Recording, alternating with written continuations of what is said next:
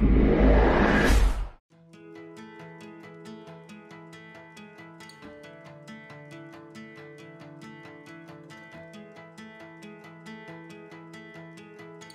started in London 9 days ago, and I don't think we quite knew what we were giving ourselves the challenge of doing. And this last 30 miles coming up this coast, I think we felt every single mile in our legs. It's visiting every Premier League ground over 9 days, well over 1,000 miles, and far too many hills to mention. I think I felt every bump, every hole in the road. We've just dug in though. I mean, it's been great. I've loved every minute of doing it. It's been difficult, of course it has, physically demanding on us and mentally as well, but I've loved every minute of doing it.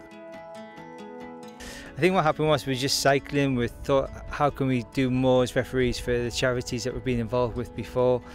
We batted ideas off each other, and then we came up with this ridiculous idea of visiting every Premier League ground on a bike, which is something new because we only bought our bikes probably 9 months ago. So that's how it came about. Would you agree? Yeah. It was your idea, wasn't it? It was yours, wasn't it? Mine? It was ideal, wasn't it? Yeah. It's been good. It's been good. It's great pre-season training for us as well. Certainly endurance-wise and strength-wise, and it's a great way to prepare for the season. And obviously we can now start doing specifics on the pitch as well. But yeah, it's an ideal prep for us really.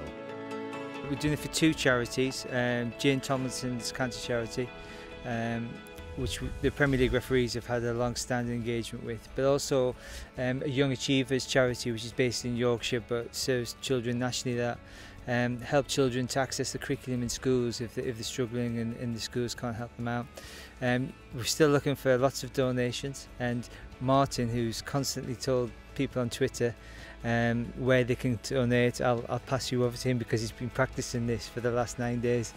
justgiving.com/fundraising/whistle stop tour, but it's all over the Premier League as well, so it's easy to access. Whistle stop tour, and you'll find it on hashtags and everything like that. So just anything that anybody can donate. We've gone through torture these last 9 days, and I'm sure that any football fan would love to see referees suffering. So we have suffered, I can assure you of that.